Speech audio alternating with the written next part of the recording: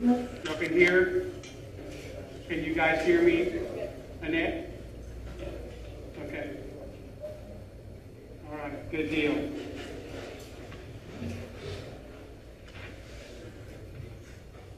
All right, a little bit of Rotary education. This one we just actually said. So one of the four-way tests. One of the most widely printed and quoted statements of business ethics in the world is the Rotary four-way test. Do you know that? Now you do. It was created by Rotarian Herbert J. Taylor in 1932 when he was asked to take charge of the Chicago-based club alumni company, which was facing bankruptcy at the time, actually. Taylor then looked for a way to save the struggling company mired in the depression-caused financial difficulties. He drew up a 24-word code of ethics for all employees to follow in their business and professional lives. The four-way test became the guide of sales, production, advertising, and all relations with dealers and customers. And the survival of the company was created to this simple philosophy. Isn't that interesting? Herb Taylor became president of Rotary International during the 1954-55 year. And the four-way test was adopted actually by Rotary in 1943 and was translated into more than 100 languages and published in thousands of ways. The message should be known and followed by all Rotarians. I'm very proud to say this each day, each time we have our meetings, and each time we have a board meeting or a discussion, we always go back to the four-way test. And that is, of the things we think, say, or do, is it the truth? If it's not, then it's not worth going there. Is it fair to all concerned, everyone involved? Will it build goodwill and better friendships among everyone? And will it be beneficial to all concerned? So pretty interesting there. Reminder that next week is our district governor meeting. Extremely important, and extremely important that we represent and we attend. Either attend in person or attending on Zoom. We will have the district governor broadcast live on the screen. And she will be presenting and speaking to us via Zoom. So we have a board meeting for those board meeting and leadership committee chairs from 10 to 11 on next Wednesday, the 19th. We will Zoom in from your location. So wherever you are, I send out the invite. You just Zoom in. We'll have that meeting with the district governor. I'll host it, as we're doing here, from 10 to 11. After that, we will come here. We will set up, and we will have our regular Rotary meeting where she will be presenting at that time. We will also be honored to present her with a check portfolio for the foundation, and we will discuss that at that time.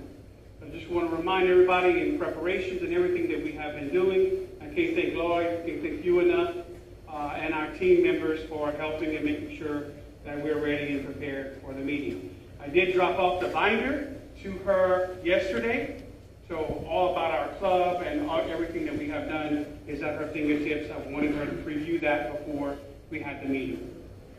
Any questions regarding the district governor meeting next week? Okay. There is no fundraising activity at this time. She is planning on visiting the clubs beginning in January, between January and March.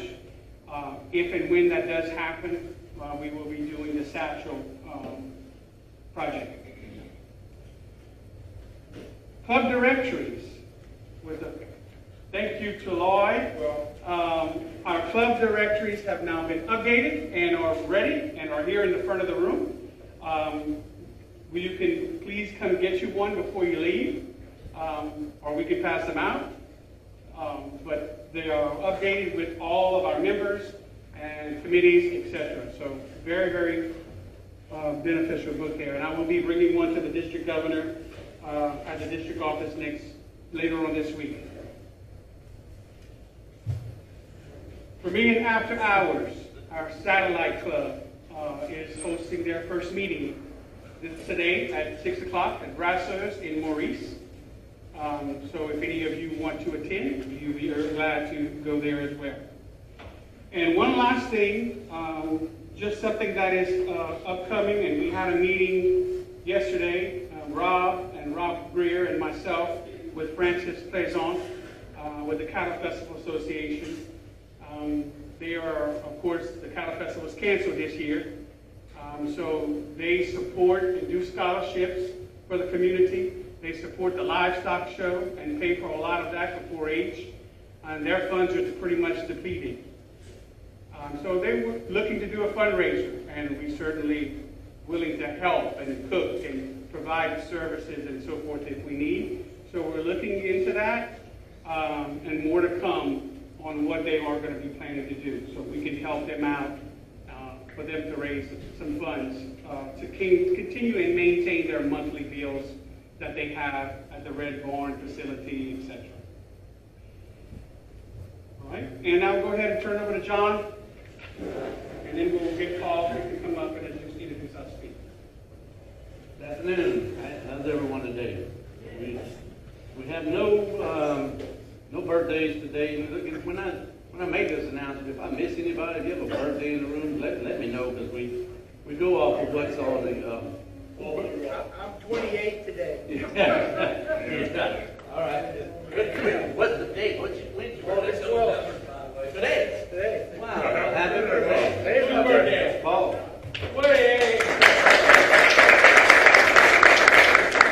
I'm usually fishing on days like today, but I thought I'd come and visit y'all today. We're glad you're here, man. And so no others, any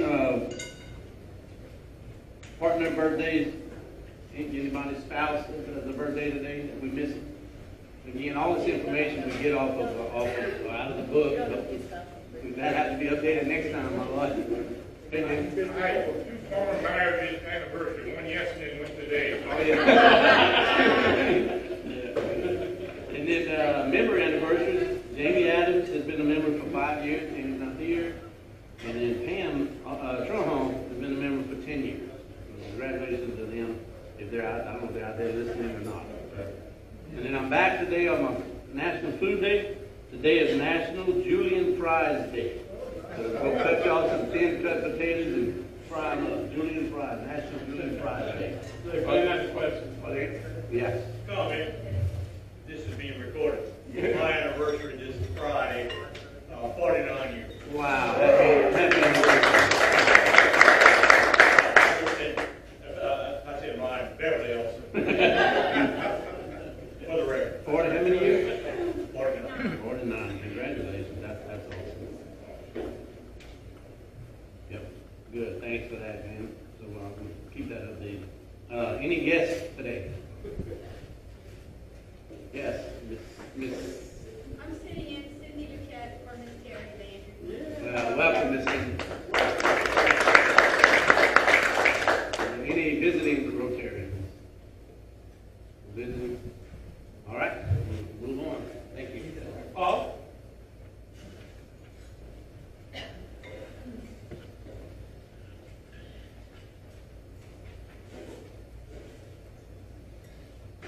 For everyone that knows our speaker, I know he spoke to Rotary before, but you got to know one thing about this man. There will never be no moss grow on him, because he's everywhere. Anything to do with flooding, water, and whatever, he's there.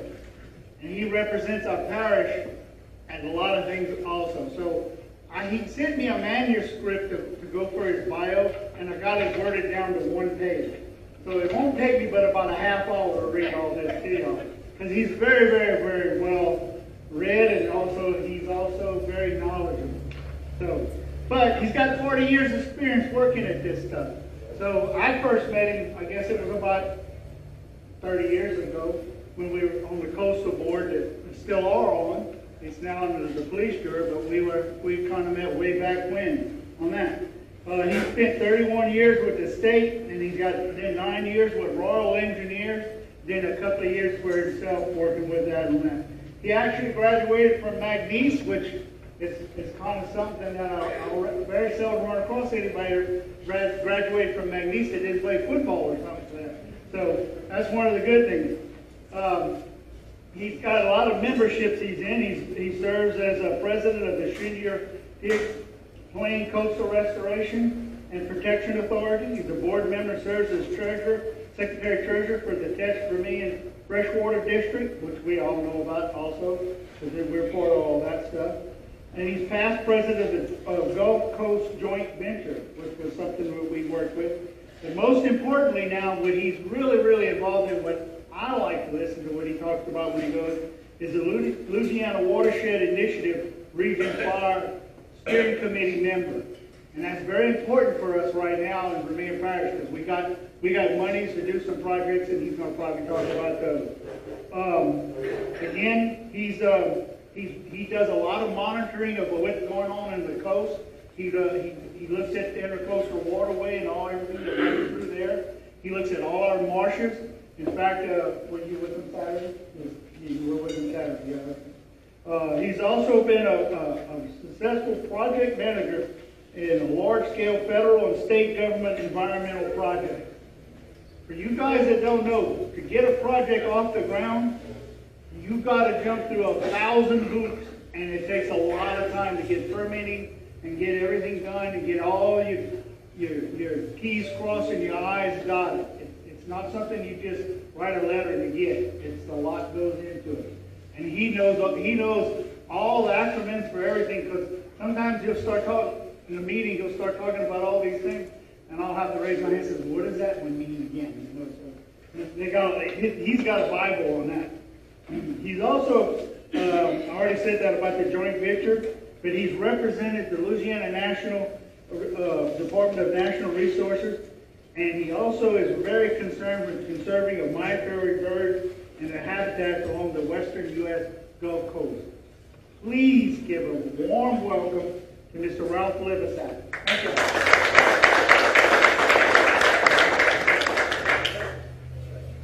Paul and I go way back, but what he doesn't tell you is that he doesn't give me all the first line hints where he's catching fish at.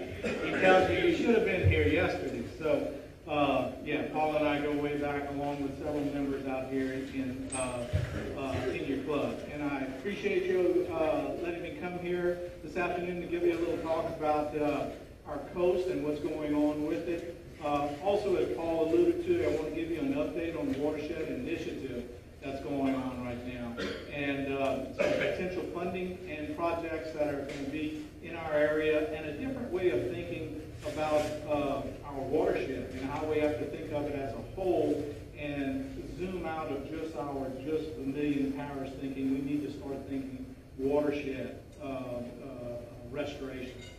So what I want to talk about is naturally, Louisiana is a national treasure. It's nothing new to anybody in this room. You know, we have over 2 million people that live in the coast. We have 5 million migratory waterfowl that make its way down here, and we have waterborne commerce with our ports in this state. But Louisiana coast is facing a crisis. What I want to do is just kind of take you down a little bit of rubbing my crystal ball and kind of showing what will possibly happen in the next 50 years if we do nothing. As you can see, during the past 50 years, we've had some erosion, and you can see by all the hot spots of land loss in the area. The 2 areas of gains are our 2 deltas, which is in the Chapelai and the Bird's Foot down in Plaquemine Parish, where you have active sediments coming down there. But this is what it would look like if you would run a ball for that 10-year without any actions. If we stop doing any restoration that we're doing right now, you can see a little bit of red in there. Go ahead. At 20 years, it gets a little bit progressive. At 30 years, you can see it's a little more. At 40 years, it starts getting pretty noticeable. And at 50 years, it gets pretty detrimental. What I want to leave you with, I don't want to let you have this as a doomsday scenario. Let's all pack up our books and let's go to Arkansas. is, has everybody seen Rob Perillo's 10-day forecast? Okay? At the end of 10 days, does he have the rain or the sunshine he's talking about? Not always. But he has the trend that's going there. And that's what this crystal ball does. It gets projections into 50 years, and we have a trend that we're going in the bad side if we don't do anything. Now, what makes the 50 years so difficult in predicting what's going on? Right here. We have tropical storms, hurricanes that come in here and just play havoc with our economy and our coast. We had two devastating storms, Katrina and Rita, which demolished our state economically and coastal-wise, and we're still trying to make some recoveries from those two storms. Katrina hit the eastern part of the state, and Rita hit the western part of the state.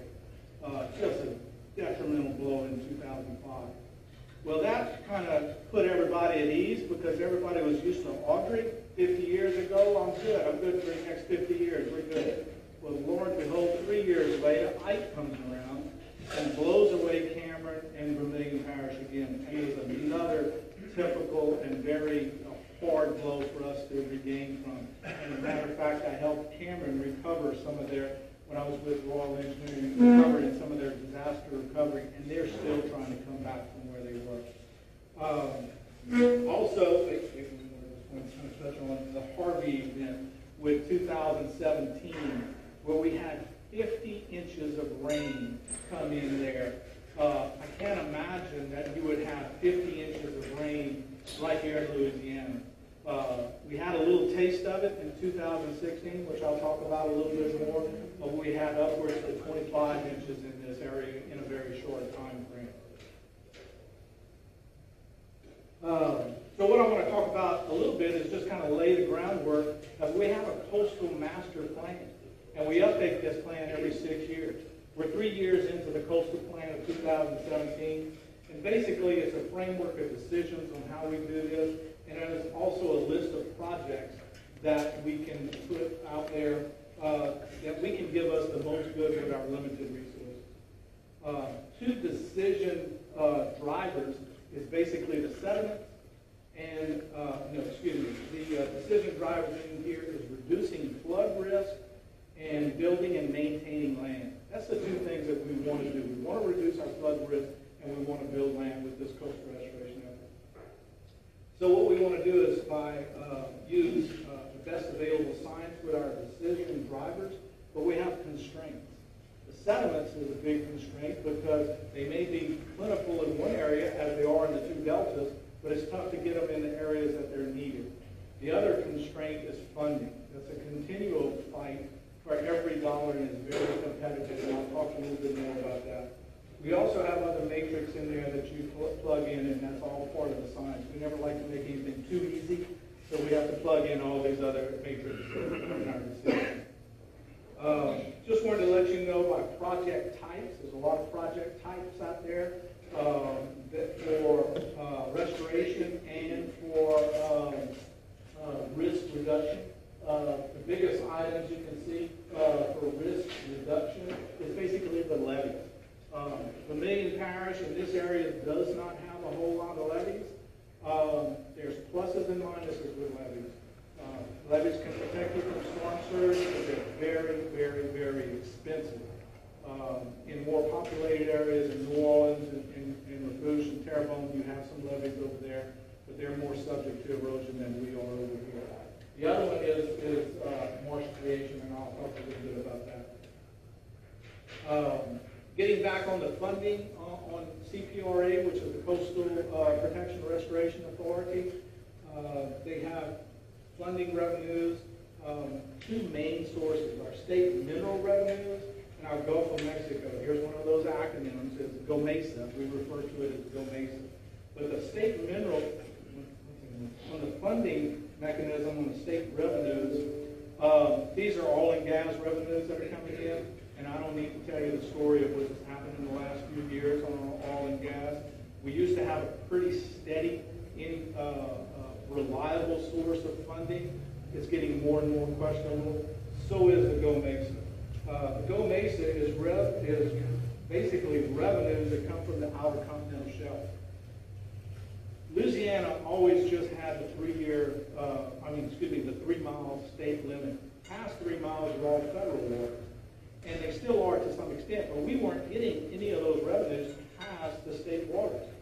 All that water past there was going into the federal columns. So our state senators and representatives got together in Congress, and we got a bigger share of that pie. We got up to about 30% of those Gulf-producing states that can share in that revenue. And there's an elaborate formula that I don't quite understand, and it's changing all the time since when Congress makes anything simple. But it's a pretty elaborate formula to get this worked out. We're trying to get more share of it. Recently, Senator Cassidy tried to get us some more funding. It's just an ongoing battle, and it's very competitive. Other streams of funding is with, and here's some of the book of, we have National Fish Wildlife Foundation, NIFWIF. We have NERDA, which is Natural Resources. My all-time favorite is Restore. Can you believe this? I don't know who thought this out there. Resource Economic System, Sustainable Tourist Opportunities, Revived Economics at Gulf Coast States. Oh my God, that's Restore Fund. So that's how we call it, and we go from there. And then the QIPRA, which is our Coastal Wetland Planning and Protection Agency. So these, I want to highlight on the Restore, QIPRA, and other sources that Vermilion Parish has been able to tap into in doing some of our projects. Very competitive, but we've had a large support of a lot of people in this room and with our coastal and our police jury in securing some of these funds. Let's take a closer look at our South Central and Southwest. Let's take a look at some of our projects that we have in our area. I want to highlight one is the Rockefeller Shoreline. This project is so close by, and so many of our residents use the Rockefeller Refuge. And in this particular case, it was eroding pretty quick. We had some areas of that shoreline right on the Gulf that was eroding at anywhere from 50 to 100 feet per year. Can you grasp that? That's about as long as this building is. In 1 year, that shoreline was gone. So what they did is do some shoreline protection, and almost immediately after building one of these segments, you have a lot of land built up. Once you protect it and keep those sediments from washing away with each tidal event, you have a build-up of land, and it's been very successful. The project was about 3 miles long, and it cost about $19 million to do it. They just finished constructing it, and right now they're laying the groundwork in the upcoming years to get additional funding since it's worked so good. A little closer to home, the Freshwater Volume Marsh Creation Project. This project has been a long time coming. It's a marsh creation project that's in the planning stages.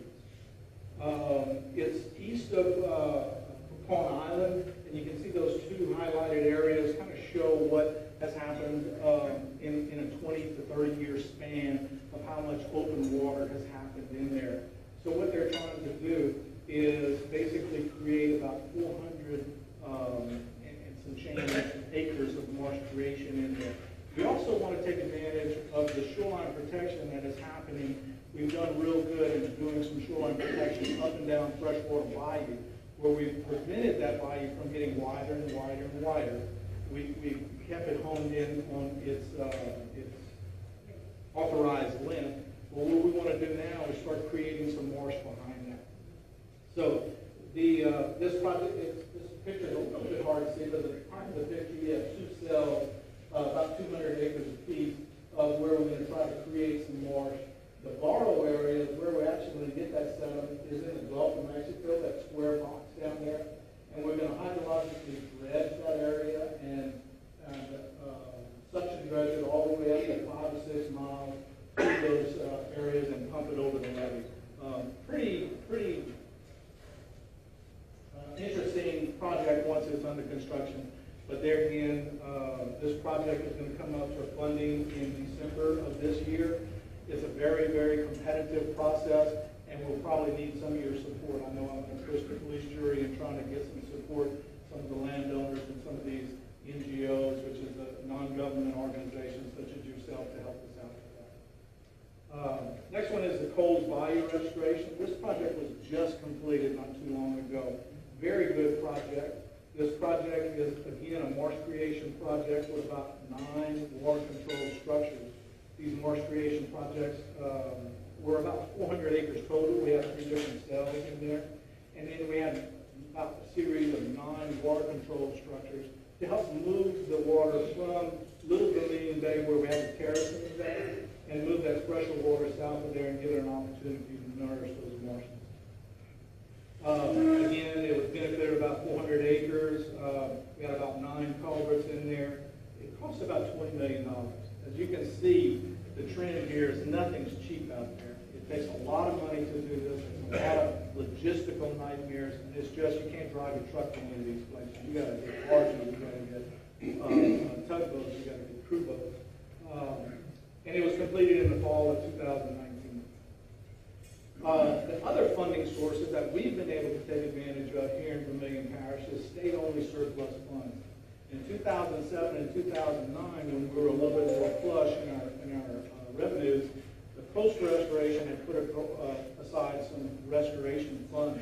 We were able to solicit and tap into those funds because we invited some state people to come down for our Marsh Coastal Day, which was held a few times, and we actually took them out in boats and showed them these areas.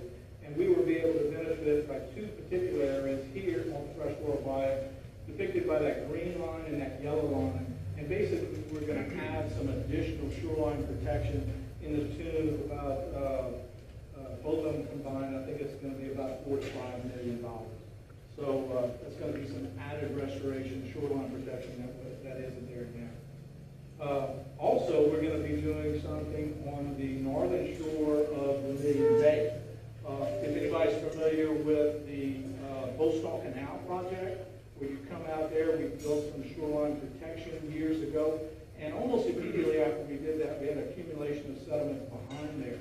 So what we want to do is mimic that same thing and build about 16,000 linear feet east and west of Bostock Canal, and protect that area, and I hope to accumulate some of the properties on there. You use this as sort of a catalyst. This becomes a success, then I can get a more success story and run to the Capitol and try to get additional funds, which is very competitive. But when you have a good project, it is a little bit more easier to sell. As I was telling you about the Go Mesa funds, the Gulf of Mexico offshore funds, they're an every year stipend that comes to the state and to the parish, and there's a formula to figure all that out. Vermilion Parish gets close to about $800,000 a year on the good years. Now, this year is probably not, the years coming are probably not going to be that good. So what Vermilion Parish wanted to do was kind of leverage those good years while we were making some pretty good money. As you saw from those other projects, $800-something thousand sounds like a lot of money. You couldn't even get a project for $800-something thousand. That meant anything to do any substantial amount.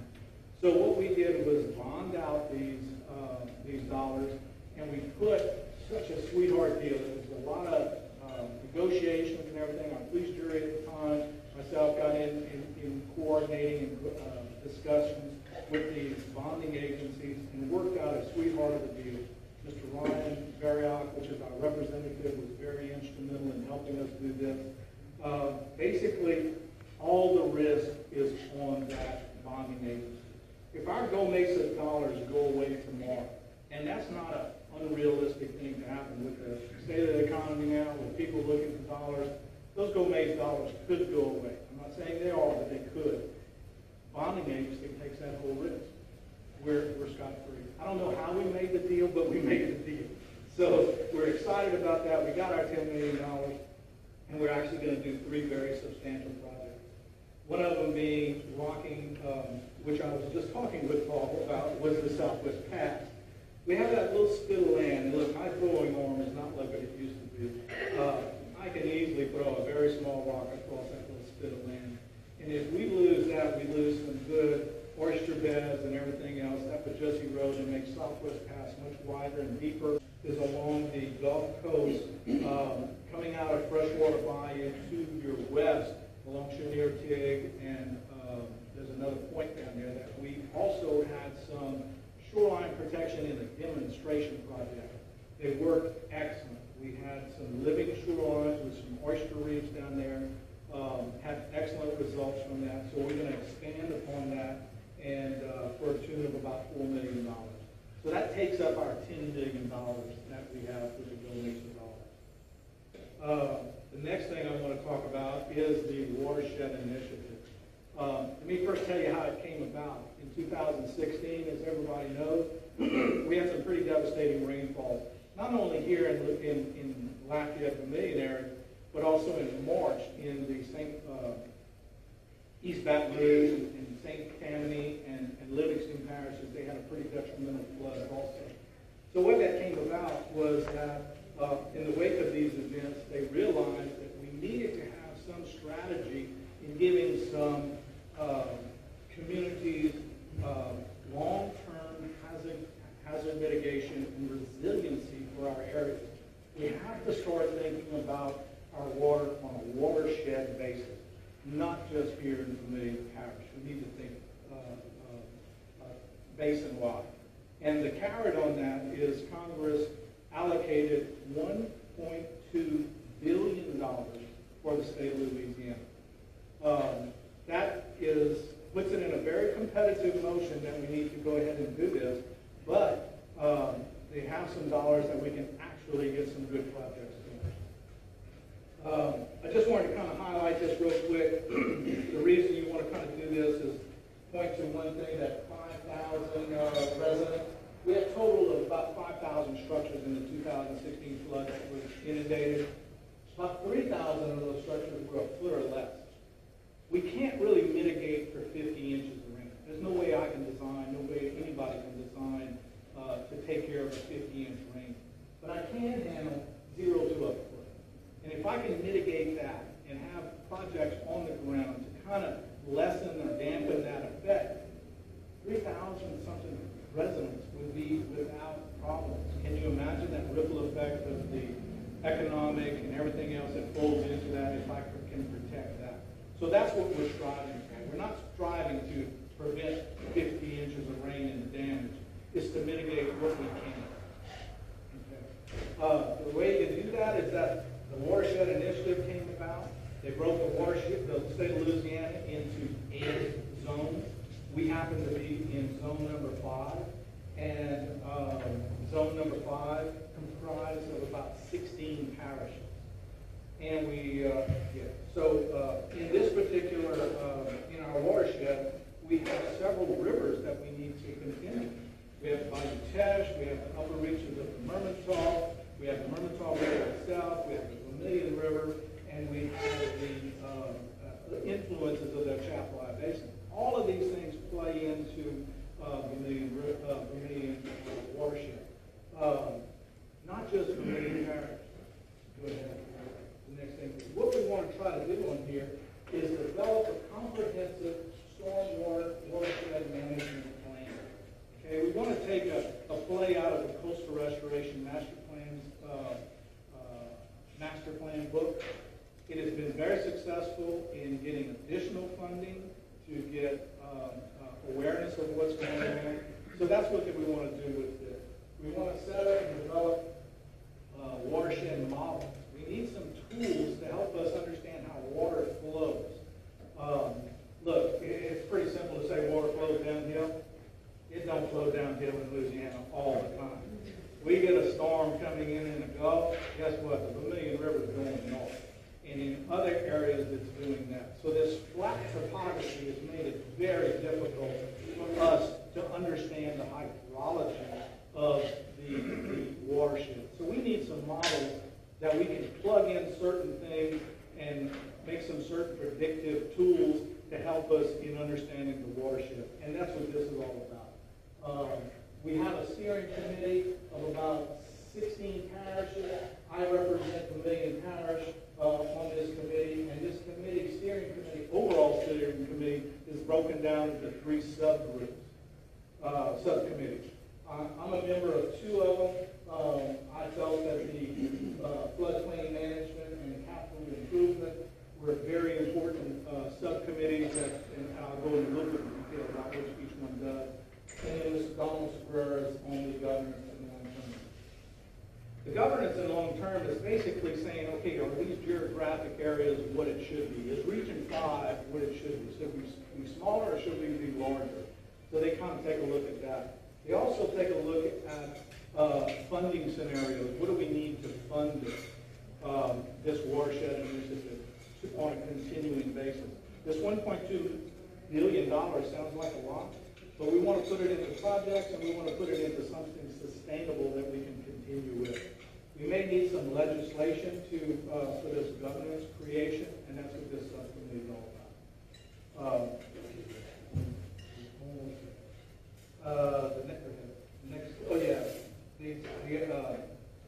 That is basically just for projects.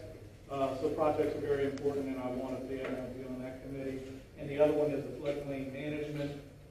Basically, you want to take an inventory of everything that's out there and coordinate with everybody. Because you have police juries, you have gravity drainage districts, we have everything that are out there operating their own structures in their own little small entities. So what we want to do is expand and coordinate that with everybody. Naturally, we're not doing this by ourselves. We have plenty of help. And we have an action plan kind of put together. So we'll do about 3 or 4. And then basically what we're doing right now is a round one. We have that $100 million seed money from that $1.2 million that we're looking for projects. So we have a call out for projects right now. The best thing to do is go to the planacadiana.org website, and it gives you all this information. We're looking for input from you individuals to give us projects that we may not be aware of. There's some good flood risk presentations on this website. Also, there is a newsletter that you can sign up to get all the information more that I'm giving you now on a monthly basis. It's a great website to be, a great informative website to be on. And there's going to be a lot of things happening in the next few months. We have our meeting calendar, and I'm going, unfortunately, to all of these meetings. And fortunately, I am. Vermilion Parish is at the bottom of the bowl, okay, guys? Every drop of rain that falls in Evangeline Parish is going to work its way down here. I want to make sure that Evangeline Parish keeps their rain. I don't want it. If it gets into Vermilion River, it's already too late. The tributaries have to hold their water before it gets to the river. If we just have the river function the way it's supposed to do, we can survive this and get by, but we all have to work together, and that's what the Louisiana Watershed Initiative is all about. Sorry, guys, there's a lot of material. I probably ran over a little bit. Any questions? I'll be glad to try and answer. Yeah.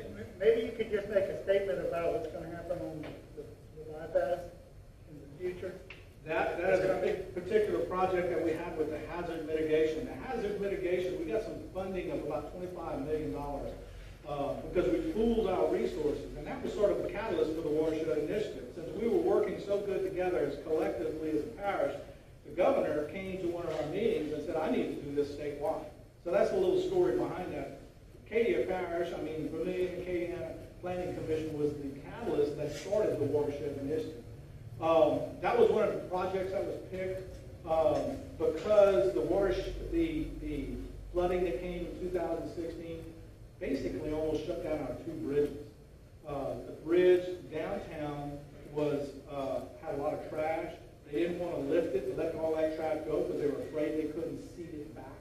And then the bypass was flooded up into the bridge. So this project here is going to lift that road with the proper amount of drainage. There's enough hydrologic studies going on, so we're not going to impact anybody by raising that road. So that the next flooding event, we can possibly raise the bridge in downtown by the church and leave the bypass open for traffic. And that's ongoing. That's approved for funding, and they're in the engineering design. Yes. Talking about a specific project, sometimes grading that the road, everybody north of it, it acts like a dam. Look at interstate between Baton Rouge and what happened to Livingston Parish because of high 12. Right.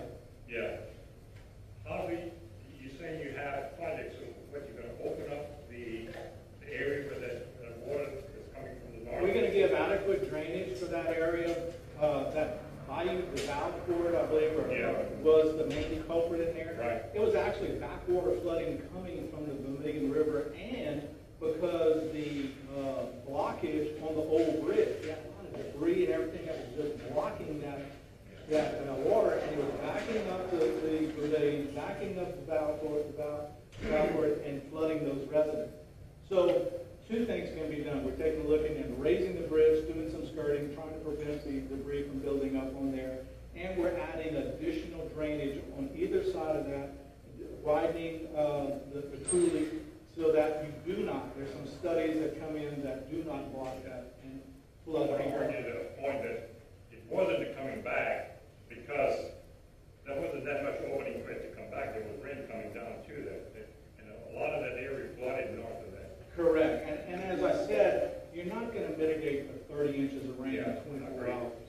But if I can get that water off in a quicker area and prevent water from coming in Vermilion River all the way from Lafayette and north, the river itself would be lower, and that way so it's not just, you have to get out of thinking just Vermilion Parish, because that river takes everything from St. Landry's on down, from Evangeline Parish on down. So we have to work from the top up all the way down. Maurice has to drain out of Abbeville. That's right, and we're planning right now to do some retention and detention ponds of substantial amount to keep that water out of the Cue de Torture and all those areas, those drainages that come into the Vermilion River.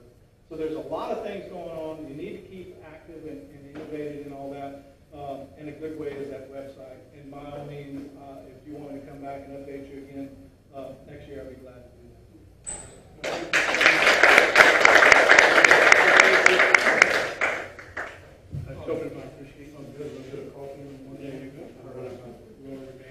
Very good. Thank you very much. We got a couple of tasks we're going to do to draw for Terry for a free lunch. Oh, okay. Yeah, I can't take calls. And Tom Thompson. Tom, you got a free lunch. He's on Zoom. All right, and one more. Ticket there for our 50 draw. The amount is how much? 186. And the number is, last three digits is 815. 815. Gerald. Come on down, Gerald.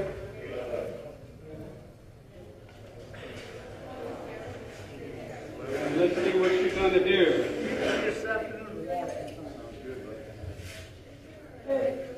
No, 4 diamonds. And the meeting adjourned. Thank y'all. Have a wonderful day. Thank y'all on Zoom.